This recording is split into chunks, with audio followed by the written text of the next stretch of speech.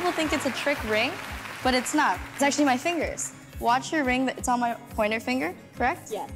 Right. Watch, it'll melt through all 4 fingers. But the last finger's the hardest. You can watch it from the back. Ready? Find the sweet spot. 1, 2.